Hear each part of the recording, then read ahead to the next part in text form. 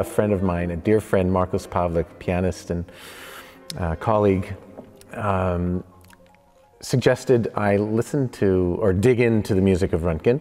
I was at a little bit of a loss as to what to pursue after the Von Bülow recordings, and he said, well, you know, you should look into the music of Julius Röntgen, and I did, and I liked it immediately. I think I started with looking at the three romances, and I just thought, this is right up my alley.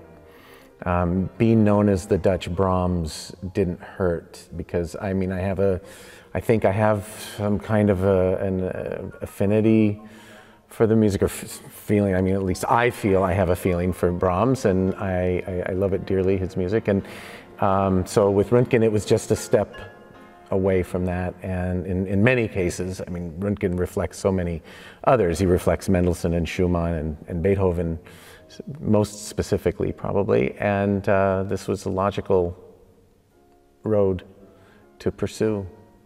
Well, he's, you know, he would be considered a post-romantic.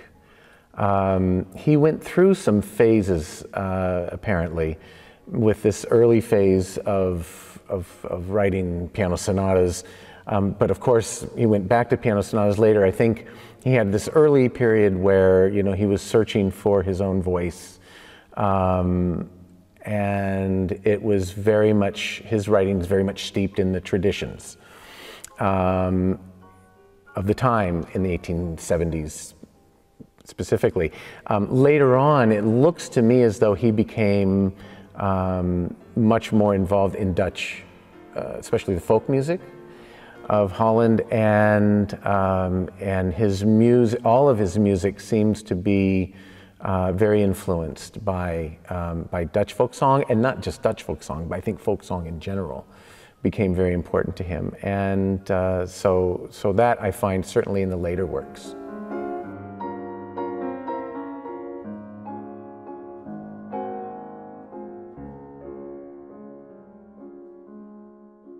I'm very thankful that in this project I've become acquainted with his family in Holland, and Julius Röntgen, his grandson, and Julius Röntgen, his grandnephew, I hope I have that right.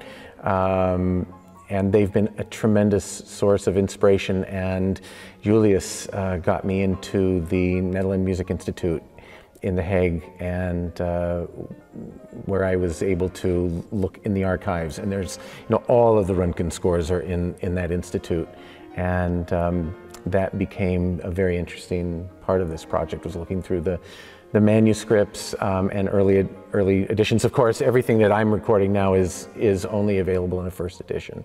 So I look forward to going back into the archives and mining out some of the manuscript material and recording things that certainly haven't seen the light of day. That's exciting.